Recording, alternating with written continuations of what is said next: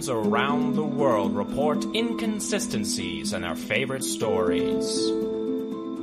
Are they real, or just a result of having way too much time on your hands?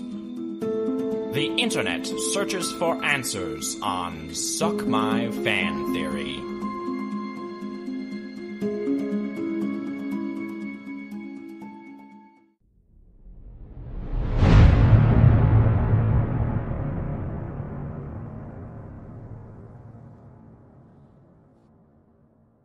The year is 1969. 4 friends and their beloved dog pile into a painted panel van and set off to unmask monsters and solve mysteries. The van is affectionately referred to as the Mystery Machine, and it carries the Mystery Incorporated team, a group of amateur detectives just having graduated from high school, drifting from town to town, confronting monsters. One may find it odd that a group of kids with bright futures would choose to leave their friends and family and troll the back roads of America, confronting criminals and putting themselves in danger. Perhaps they had a good reason for doing this.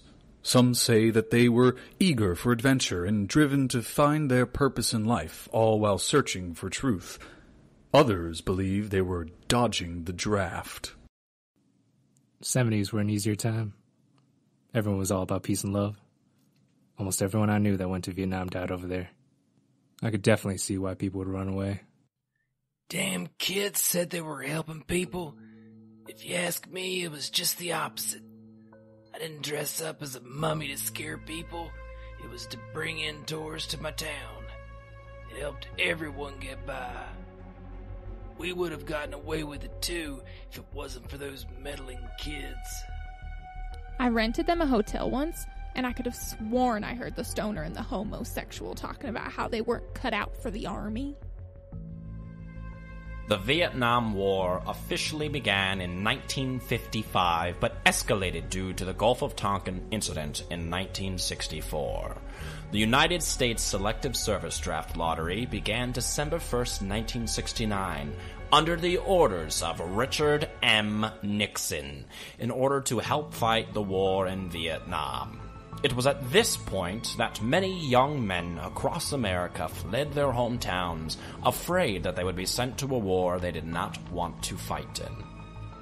Mystery Inc. comprised of Fred Jones, Daphne Blake, Norval Shaggy Rogers, Velma Dinkley, and their beloved Great Dane, Scooby Doo. A mystery-solving corporation provided the perfect cover to escape selective service, moving from town to town before any locals could recognize their faces. But if this were their true intentions, why would Mystery Incorporated include Daphne and Velma? Women were not drafted into the military. I went to high school with those guys. Fred and Daphne were inseparable. In fact, they were even caught making whoopee at the senior prom. Shaggy and Velma were a different story, though. You could tell Velma was in love with Shaggy, but there was only one girl for him, Mary Jane. This makes sense. 4 young, idealistic hippies in love on a road trip to outrun Uncle Sam. Consider their van, the Mystery Machine. It was the vehicle of choice for many free love types, which you could readily see parked on the curb of Haight-Ashbury. It must have been purchased to advertise the detective service and let everyone who saw know their political stance on the war. This included painting the pastel flowers on the side and scrawling in Mystery Machine for the corporation. The paint job portrayed the group as a bunch of peace-loving hippies. This would have been the case if they had been the original owners of the vehicle. A newly unearthed document actually proves that the title was transferred to Fred from Flash Flanagan, the long-haired, hammer and sickle-loving former folk sensation, famous for his protest anthem, "Come On, Think This Through." Come on, think this through, this war ain't cool. We got some work to do now. Come on, think this through, this war ain't cool. We need some help from you now. Come right into view, I see you, pretending you got the answers. You're not fooling me, 'cause I can't see the way you laugh and banter. After his one-hit wonder, the only work he could find was touring with an anti-war band in an old blue, green, and orange van with their name emblazoned on the side. The Mystery Kids. A van made specifically for a group of youths railing against the establishment of Richard M. Nixon. The Mystery Machine made the would-be draft dodgers all too conspicuous. If you were trying to evade the draft, why would you make yourself so blatantly obvious? Unless they weren't draft dodgers, but they wanted people to think they were. Newly obtained documents show doctors provided medical clearance to both Fred and Norville. Fred, suffering from bone spurs, and Norville, suffering from glaucoma. Both would have been unfit to serve in the United States military. Why would they need to dodge the draft? Throwing people off the scent, making them think that they were hippies, provided the ultimate cover for their true mission, protecting Scooby Doo. While claiming to uncover mysteries, they were actually concealing government secrets. Well, you see, I was in my barn one night. Saw the craziest thing. Some sort of space doohickey I thought was a Mitchell. Crashed through my weather vane and damn near took my roof off. I tell you what, swear to God I saw 2 little brown puppies come running out of some metal contraption.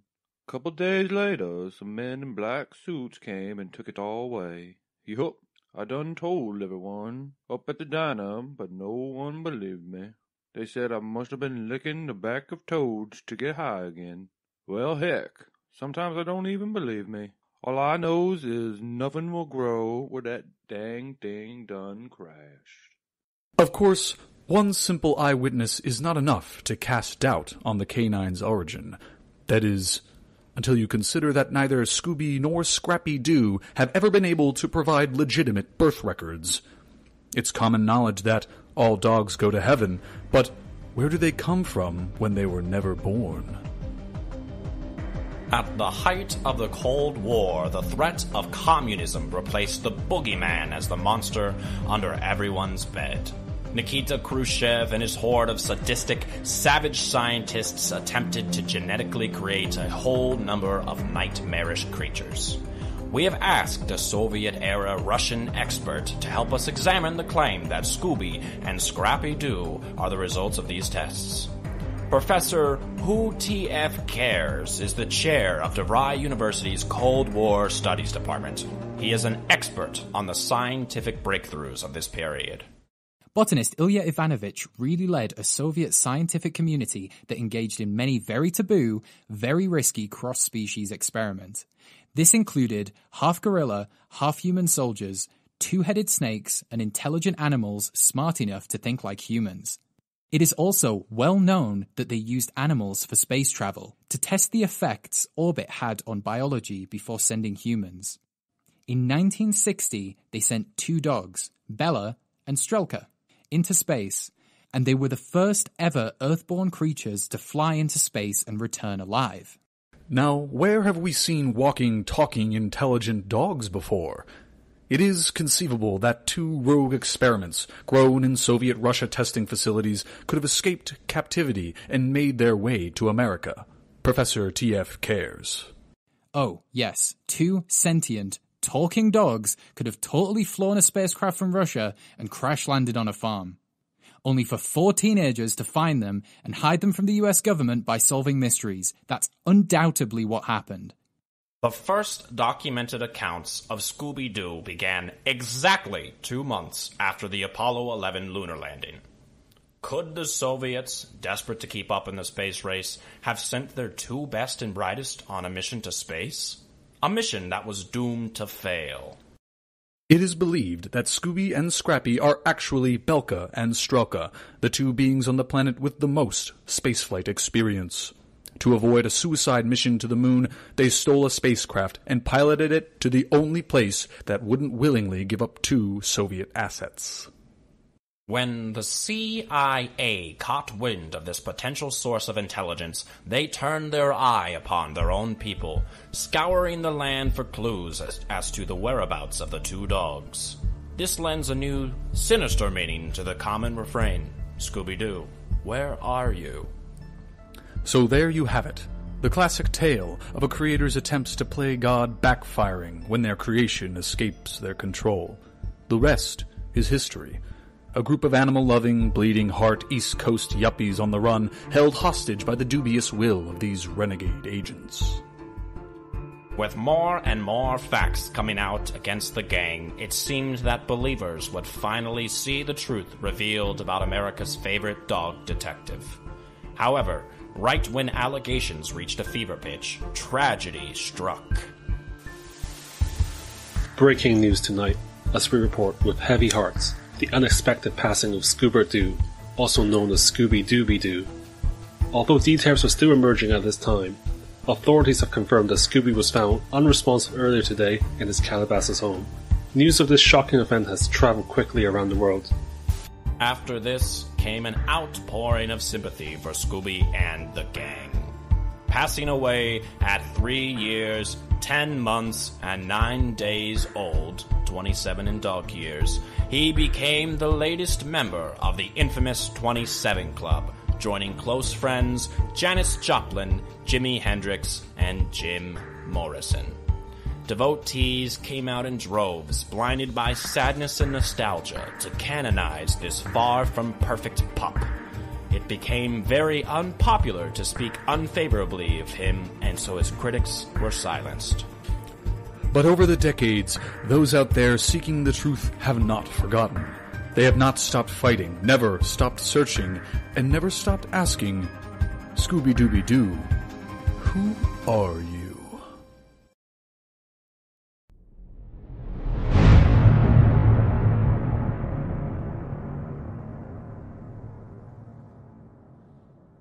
In the 1970s, London was a hotbed for revolutionary candy making. Many sweet names in big candy came out of this period, but the hottest tamale of them all was Willy Wonka. No one could even touch Willy Wonka. He set the precedent for eccentric visionaries. In fact, many people have even called Steve Jobs the Willy Wonka of the personal computer. Perhaps best known for his unorthodox secession plan, Wonka is a name that isn't likely to leave the tips of our tongues for some time. The global chocolate magnate built his world-famous brand based on childlike wonderment and an innocent persona. New research into his life and candy empire have revealed shocking developments, proving that this chocolatier was more sour than sweet. They tell a story of intellectual property theft, discriminatory business practices, and even murder. If you were to talk to people who knew him from the beginning, they would tell you the real story of Sir William S. Wonka. Former associates who apprenticed with him under Milton Hershey saw a different side of the lovable, top-hat-wearing, sugar-coated visionary. A man capable of climbing the corporate ladder in a cutthroat industry. A man who was willing to take any idea he was able to get his butterfingers on. Charles Catterberry is a man who worked alongside Wonka when they began their journey in the candy-making business. He now owns a small, moderately successful candy shop in suburban London. For years, he was afraid to speak out. Wonka Company is one of his biggest suppliers, their products flying off his shelves. He feared any form of retribution from the multinational conglomerate. But our investigation has provided him the platform to burst Wonka's double bubble. I'll never forget Willy Wonka, or Bill, as we used to call him. Man, I was best friends with that guy, including our friend Slugworth. We were like the Three Musketeers. That first day when Bill somersaulted through the door, I knew that guy was just different. He comes off as an airhead to the public, but he's not actually like that at all. Bill could talk to a brick wall, never forgot a thing, always bringing up any details you mentioned in conversation. He never really was that good at making candy, but he had a taste for business, always predicting the next big thing or anticipating the market. Had this manic energy about him, you know? He'd be laughing and joking with you, but if you pressed the wrong candy button, he would just turn into an atomic fireball. This mixture of social aptitude and emotional volatility is common in serial killers such as Ted Bundy, John Wayne Gacy, Charles Manson, and some say Richard M. Nixon. I remember one time I told him about my idea to put schnozberries in candy. The next day he had a prototype and was telling everyone he came up with it.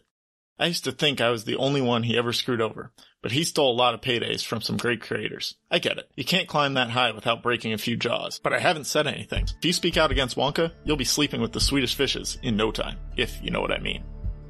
Although everyone in the candy industry knew of Wonka's ruthless, caramel-covered tactics, that didn't stop Wonka's rise to fame. It was in the late 1950s that he released the Wonka Bar, a chocolate like no other. It has even been documented that the national rate of cavities increased proportionately to the Wonka Bar's sales growth. It had a sweet taste unfamiliar to many Western audiences, made by the cocoa from special trees only found in the lost continents of Africa. How did Wonka get this proprietary chocolate, and what was he willing to do to keep it to himself? Was Wonka on an inventive Tootsie Roll, or was he merely a common criminal? Documents recently uncovered from an archive in Kinshasa, the capital of the Democratic Republic of the Congo, prove that Wonka reached new heights of depravity in the pursuit of the best chocolate in the world. Soon after completing his apprenticeship with Milton Hershey, he journeyed to Africa, looking for the sweetest bite to eat. Stopping at nothing to satiate his desires, he found a tribe of African pygmies, tricking them into indentured servitude and taking their special strain of cocoa tree for himself, uprooting all known saplings and planting them in his factory. At first, the Africans believed they were getting the opportunity to move to the modern world and start a better life. But quickly, they found themselves feeling like a bunch of dum-dums. Every day working for Mr. Wonka felt like another day in hell. We uprooted our families and thought we could give our children better lives. We signed contracts. He said that if we worked for him for 7 years, he would give us enough money to settle down and buy our own houses. He promised us the moon pie, and we believed him. After months of working 18-hour days and only being paid in chocolate and candy cigarettes, I developed a 2-pack-a-day habit. We realized we were likely never going to make it past the first few years. Thank God the chocolate river flooded, forcing us to flee the factory into the streets of London, or else no one would have even known about what was happening to us. I swear that saved our lives. Many pygmies were also thankful that they weren't in the U.S. because they knew that Richard M. Nixon and his pro-business policies wouldn't have helped them a bit. Scandal rocked the Wonka brand. The public began protesting, insisting that they didn't want any Wonka candies now or later, until things were changed. Reluctantly, Wonka freed the pygmies, but maintained his morbid fascination with little people. He would, until the end of his public days, only hire dwarves. Reports claim he forced them to sing and dance for him while engaging in orange face. After this big controversy, and years of scandals like it, Wonka knew he had to do something to turn the tide of public opinion. The year was 1973. Richard M. Nixon was playing at his war games in Indochina, throwing away the lives of countless young men. Secretariat won the Triple Crown. The Exorcist was haunting moviegoers all across the globe, and the world was still mourning the loss of the universally beloved pup, Scooby Doo. In a global society yearning for bright sunshine and a time of darkness, Willy Wonka announced a contest with the Golden Promise. Amongst the hundreds of thousands of candy bars shipped to consumers are 5 glistening golden tickets. Whoever is lucky enough to unwrap this sweet surprise is offered free admission to the legendary Wonka factory. Riots break out as the masses clamor for a glimpse behind the secretive walls Wonka has built around himself in the preceding years. After an exhaustive search, the winners are Augustus Gloop, Veruca Salt, Violet Beauregard, Mike TV, and after some time, Charlie Bucket. In typical fashion, the winners arrive at the gates to much fanfare, and the enigmatic Willy Wonka emerges from the foreboding oaken doors. This recently uncovered archival interview from the BBC gives the perspective of an attendee that day. He first walked out looking like a slowpoke. He didn't seem to have that typical Wonka razzle. In fact, I wasn't entirely sure that he was alive and well until he cast his candy cane to the side and did a somersault. After that, the 5 kids walked in with him like a bunch of little sweethearts. 5 kids may have walked into the factory that day, but only one walked out victorious. Where did the others go? It has never been confirmed what happened that day, but regardless, the Suck My Fan Theory team is insistent on revealing what happened with absolute certainty. Many claim to have seen the children that lost leave the factory maimed and physically deformed hours after they entered into Wonka's Wonderland. Others swear that the original children were still in the factory, replaced by crisis actors, and they say they've got the evidence to prove it. Some of these actors have come forward under the guise of anonymity for their safety to tell the truth. Yeah, I was a child actor. In fact, my first gig was in one of Wonka's commercials. He must have taken some sick interest in me because he kept asking me back to act in other things. He took interest in a lot of kids. They'd come over to the factory, spend the night with him, even without their parents. Finally, after he announced the competition, he called up my parents and told them he had a job for me scheduled the day of the tour. I showed up and they painted me blue and then wrapped this large papier-mâché sphere around me. All I had to do was act upset and waddle to a limo. After that, I never heard from him again. Thank God, he always creeped me out. I'm just lucky I never spent the night with him. All of my friends would tell me about weird things that would go on. I don't care how popular and beloved you are, parents shouldn't leave their kid alone with any adult that likes to be around kids that much. There you have it. Irrefutable testimony from a crisis actor privy to Wonka's red-hot schemes. But if actors played the parts of the other golden ticket-winning children, what happened to the real children? We know that Wonka had a reputation for hurting other people. Is it possible that the children never left the factory, destined to the ill fate of a candy wrapper themselves? According to some fan theorists, Willy Wonka not only knew Charlie would win the factory, he always intended to use the other children as ingredients for his decadent delights. These claims have left many saying, the Candyman can't. Consider Charlie Bucket, a poor boy that happened to live just around the corner from the Wonka chocolate factory. The rest of the children lived all around the world. Isn't it convenient that Charlie would get a ticket? Also, how could Wonka expect a child from the United States to move to London and take over a business? Willy Wonka wanted a child near him, one that he could groom, that would move into his factory without hesitation. If this were the case, though, why have the 4 other tickets? Simple. To murder the children and use them in his candy. Think about when the children and their parents first enter the factory. They are asked to sign waivers, totally absolving Mr. Wonka from any retribution if the children are harmed.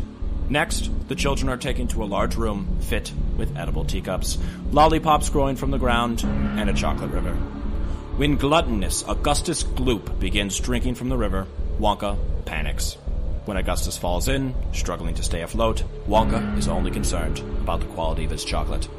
Being sucked into a pipe, the rest of the kids are told that Augustus is being sent to the fudge room, never to be seen again. Fudge room, coded language for another one of Wonka's twisted perversions.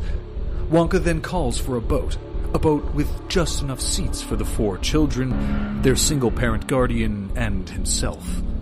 If he intended for all contestants to survive, he would have needed a bigger boat. Next, they are shown the greatest tasting gum ever invented, though it isn't fit for human consumption. Violet Beauregard, a well-documented gum addict, was chosen seemingly at random. Why would Wonka share this dangerous candy with an at-risk youth? His apathetic attempts to stop her prove he was not legitimately concerned with Violet's safety. It is safe to assume that as she turned blue, she was infused with all of the blueberry flavor needed to flavor hundreds of thousands of pieces of gum. The sadistic Oompa Loompas cheerfully rolled her to her grave as they took her to the juicing room. Violet's addiction was destined to blow up sooner or later. After this, the remaining children and their parents are taken to see the Golden Geese. Veruca, a spoiled brat, obsessed with the glitz and glam, demanded to her father and to Wonka that she didn't care how, but she wanted a golden goose at that moment. Her greed was enough for Wonka's machines to pass judgment upon the poor, unfortunate girl that she was a, quote, bad egg. We can only assume that she was used to fill chocolate eggs, her father included. The tour then proceeds to the Wonka-mobile, a contraption with only 5 seats, again enough for 2 children, their parents, and one for Wonka himself. This was, of course, before Mike TV shrunk himself into a perfect bite-sized snack. When considering all of this information, we see a killer who is not only deliberate in his actions, but calculated, shifting the guilt to the children themselves. This entire theory is even more sadistic when you consider that Wonka was only looking for an heir to pin the bodies to. If Charlie was going to inherit the factory and Wonka's wealth, he was also going to inherit Wonka's trail of bodies. Not only was Wonka guilty of stealing intellectual property, subjecting a whole tribe of people to indentured servitude, and murdering many children, he was also guilty of being sexist. He never considered giving the factory over to Violet and Veruca. Willy Wonka only employed male Oompa Loompas. He may have had a glass elevator, but was obviously too afraid to break the glass ceiling. We here at Suck My Fan Theory have proven beyond a shadow of a doubt that Willy Wonka was a sadistic and evil businessman. A man who built his company on the candy-coated backs of millions. A racist, sexist cannibal by today's standards, and horrible in ways worse than can be conjured through pure imagination. Though the man left many broken in his path, not all hope is lost. A group of Wonka survivors have formed a support community to process this traumatic experience through various artistic mediums, the culmination of which being the forthcoming documentary, Leaving Wonka Land. The following is an excerpt from their most recent public workshop.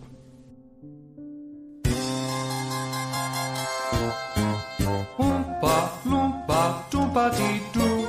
I've got a lie that's been hidden from you. Oompa, loompa, doompa-dee-dee.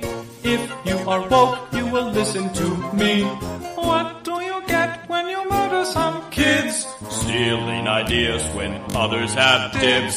Wonka forced us to do terrible acts. What will you do when you face these facts?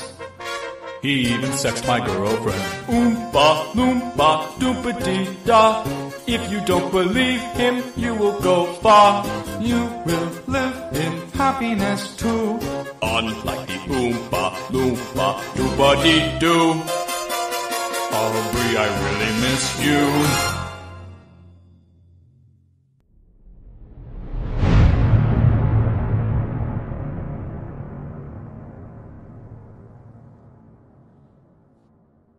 Famed author Angelica Pickles has granted a rare public interview. The year is 2000, the dawn of the new millennium, and only one interviewer has the power to draw such an exclusive guest. Oprah Gail Winfrey. Angelica is promoting her powerful memoir, released earlier that month to rave reviews and widespread praise. Tales of a Rugrat, a book that would become a worldwide phenomenon. A phenomenon that would catapult Angelica amongst the great thinkers of her age. The book detailed the early life of Miss Pickles and her 7 compatriots, Tommy, Chucky, Phil, Lil, Susie, Kimmy, and Dill. They tumble in and out of trouble, inventing delightful imaginary lands and developing together as a diverse group of young children growing up in a post-Nixon America. Their stories captivated young and old readers alike, reminding us all of what it meant to be young at heart. Miss Pickles intended the interview to be a celebratory announcement of her second memoir, Rugrats, All Grown Up.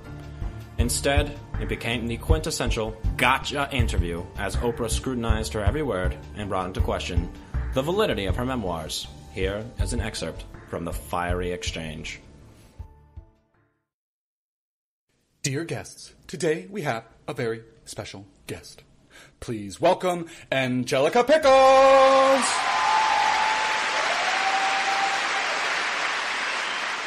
Everybody, I want you to look under your chair. You have a copy of Angelica's book, but don't open it yet, because it might be fake. So Angelica, literary fraud, how do you respond to accusations that the characters of your book aren't actually real? Yes. I have heard those kooky claims from the fringes of the literary community. The people making those claims have been laughed out of literary circles, and it seems childish for me to even entertain these theories. Excuse the pun. But Why have we never heard from Tommy, or Chucky, or Lil? Why not quash these rumors once and for all with a simple public appearance on the Oprah Winfrey Show in front of the entire world? The audience has doubts. You have doubts. And you have doubts. And you have doubts. And everybody has doubts. Obviously, I changed their names. What kind of parent would name their twins Lil and Phil? My friends prefer to keep their personal lives intact, unlike me. Sometimes I think they made the smarter choice and I'm the crazy one. It took me long enough to convince them to let me write about our childhood. Getting them into public would be impossible. Oprah would continue to grill Miss Pickles for the next 30 minutes. The answers were not satisfactory. This less than convincing display would have made headlines had Oprah not, later in that episode, gone on to give everyone in the audience a brand new car. While each attendee went home content with a sparkly new 2001 Chrysler Sebring, the suspicious nature of Angelica's answers faded from the public's memory. This psychological phenomenon has come to be known as Oprah groupthink. Commonly referred to as Harpo syndrome, it is the act of complete amnesia in the aftermath of reckless philanthropy. A subject will be unable to recall even the most traumatic, life-altering events when that event is immediately followed by receiving free merch. Hear testimony from members of the audience suffering from Harpo syndrome. Keep in mind, these two poor souls were attending the Oprah Winfrey Show moments after experiencing traumatic events. The first having just learned he had lost his job and his wife was filing for divorce. The second had slept in too late to attend the free continental breakfast at her La Quinta Inn and Suites. Oh my god, I could not believe that I went to the Oprah Winfrey Show and she gave me a new car. I don't care if it breaks down after even 3 months of driving it or that I have to pay $10,000 of taxes on it. It was a new car. Angelica Pickles? Who the is that? Imagine this. One moment, you're just a normal person on the street. The next moment, you're whisked away to a fantasy land and Oprah Winfrey is yelling right in your face. Cut to you, cruising down the highway, wind in your hair, in a new 2001 Chrysler Sebring. The tunes are loud, the sun is shining, the AC is already broken, and you are living. Huh? Didn't she write that baby book? I'm not familiar. Do you think it's on cassette so I can listen in my car? So as the public feasted on the saccharine sweet distraction of a new 2001 Chrysler Sebring, a car J.D. Power & Associates called a vehicle, Angelica Pickles was able to escape with her public image untarnished. But a movement began among a group of skeptics who refused to be easily swayed by mid-sized sedans. Internet journalist Eric Dubé, renowned for his work on the Flat Earth Theorem, an expose of the hoax known as paleontology, decided to set about investigating the authenticity of these questions. Following credible leads gleaned from online message boards, Dubé tracked down the author's childhood home in suburban Los Angeles, California. He began searching the only way he knew how, knocking on doors and shouting down old people in the middle of the day, hoping to find someone that knew Angelica when she was a child. Yes? Oh, hello, young man. What can I do? Hey, I'm looking for Angelica. And Angelica, I don't think I know Angelica Pickles. Angelica, the name doesn't ring a I bell. know she used to live here. Where's Angelica? Are you talking about that young lady who lived down there? No, you know exactly what I'm talking about, you old Oh, I'm sorry, I quite don't understand. Why are you lying to the American people? You're lying to me, I'm an American. I didn't think I'm lying to anybody. You came and knocked on The babies! The freaking babies, you old What do you say about the claims that the babies were never real? Babies weren't real? What babies are you talking about? The babies! The freaking babies! The Rugrats! The freaking Rugrats! I know what I'm talking about! Are you trying to say I don't know what I'm talking about? You need to calm down. No, don't tell me to calm down! I'm tired of this. I'm tired of the babies. She's making it up. She's making all of it up. Nixon was a hero. The American people deserve the truth. Bankers funded the experiments on Scooby Doo. Willy Wonka ran a sex ring. And you need to tell me where Angelica is. After 3 days, 5 neighborhoods, and 8 separate charges of aggravated trespassing, all of which were later brought to civil court, Dubé uncovered a bombshell, an eyewitness, a person who was actually there, a person who could corroborate Angelica's claims or condemn her, a one Arlene Pickles. widow and third wife to Louis Grandpa Lou Pickles, Angelica's paternal grandfather. In this shocking, ad-riddled 3-hour tell-all interview posted to YouTube, Dubé uncovers many shocking truths, among which are Angelica's reputation as the neighborhood bully, the fact that she changed no names in her memoir, and that most of the children, tragically, never existed at all. Could it be that Angelica was a liar, making things up for her memoirs to manipulate audiences and make millions? Or perhaps something more sinister? What if we said we found a medieval codex, one foretelling the prophecy of a witch duping the world into believing in ghosts? Some believe that this witch is Angelica herself. Others yet say that she wasn't knowingly duping anyone. What if Angelica actually believed everything she wrote in her memoirs, even if none of it was actually true? In her exclusive tell-all interview, Arlene reveals the sad, true story that her step-granddaughter is actually a poor, unfortunate soul. Like many great authors before her, her mind has slipped through the cracks of sanity and ended up in a dazed world, based off of half-truths and constructed reality. Some of the claims made in the book are undoubtedly true. Others are the tragic result of a tough childhood. Neglected by her parents and raised in a household marred with grief, Miss Pickles was forced to make up her own friends, all influenced by the melancholic adults her parents associated with. Newspaper clippings from 1985 tell the unfortunate tale of Melinda and Charles Finster, a young mother out for a Sunday drive in the California mountains with her beautiful ginger baby boy, affectionately known as Chucky.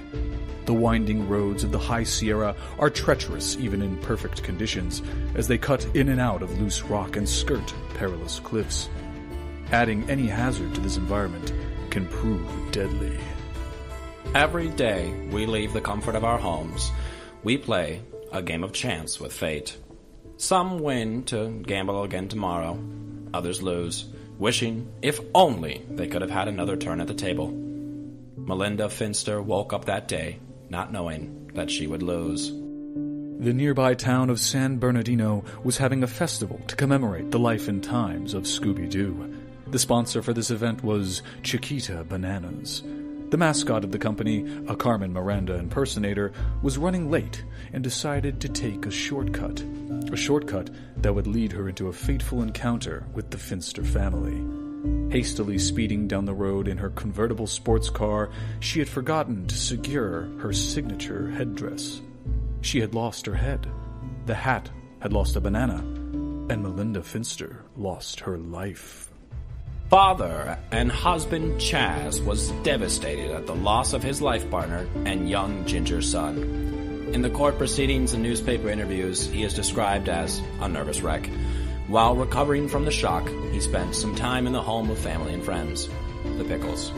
How else could a young Angelica handle the unimaginable grief of a man who had lost everything than by creating an imaginary friend? A son for this unconsolable man, equally as frightful. Oh, poor Chaz was an absolute wreck after Melinda passed. If we weren't careful, he would return to that stretch of highway to keep his mind occupied, just staring at the tire marks left on the ground. He never ate a banana again. In 1973, at the height of the tyrannical reign of Richard M. Nixon, the U.S. Supreme Court decided on Roe v. Wade, a landmark ruling that the regulation of abortion by state and federal government was unconstitutional. Not only did this enrage the criminal president, but it also gave women everywhere the right to choose what happens to their bodies. Women like Betty DeVille, a family friend to the Pickles and famous softball player of the time. Arlene Pickles vividly remembers the fights that Betty and her husband Howard would get into at various dinner parties and social functions. Also present at these squabbles, a young Angelica.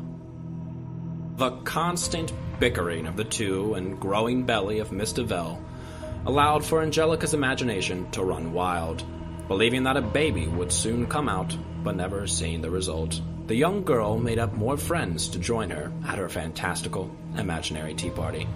Not knowing whether or not the expected baby was a boy or a girl, she created a set of twins. I wasn't around them for long, but I could tell they weren't getting along. Any time they'd start up screaming about why she wasn't taking her birth control, we'd shoo Angelica away. Encourage her to play with another one of her uncle's failed contraptions. She probably called the boy Phil because she always heard them hollering about the pill. Best to imagine the sister was named Lil because it rhymed. Speaking of her uncle and his failed contraptions, what about Tommy Pickles, Angelica's first cousin and the so-called leader of these Rugrats? What about him? Surely she could not live her whole life assuming she was related to someone who does not exist. In fact, that is exactly what she did. Arlene talks fondly of her one-time stepson, Stu, and his dedication to his new family. She describes the joy he felt knowing that he would be a father, taking pride to make all of the toys his son would one day play with. Tragically, she also remembers, with a survivor's clarity, the pain he felt when his son was found to be non-viable. His house became a shrine to the playdates he would never see. Even after he found out, Stu just kept making toys. He would disappear into the basement for hours, leaving Dee Dee all alone. At one point, I thought he was going to pull out each one of those precious purple hairs of his. He couldn't bear to have any other children play with them. There you have it. Of the Rugrats, Chucky had died in a car accident, the twins had been aborted, and her own cousin, Tommy Pickles, was painfully taken by the cold, Nixon-like hands of the Grim Reaper before he was ever born. The prophecy from the medieval codex came true, but only partially. A woman made millions believe in ghosts that she herself truly believed in. But what does it matter if she made them up? The stories she tells are just as real as the audiences make them. The skepticisms and questions would have to be confined to the subscribers of Eric Dubé's YouTube channel, a group that numbers in the dozens. We here at Suck My Fan Theory have also found that Arlene is in no way related to Angelica Pickles. Her name actually being Arlene Klasky, Eric Dubé's geriatric romantic partner. So, who really knows what the truth is, but, quite frankly, who really cares? This all makes for great television. At the end of his interview, Eric Dubé synthesized his findings of his investigation thusly. So that's it, folks. They're turning the frickin' frogs gay, and there's nothing you can do about it. Don't forget to smoke grass, eat ass, and that the babies were fake the whole time. All grown up, more like all made up.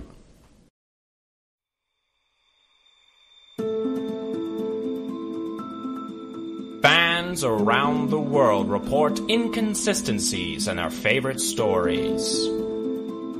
Are they real, or just a result of having way too much time on your hands? Thank you for joining us in our investigations on Suck My Fan Theory.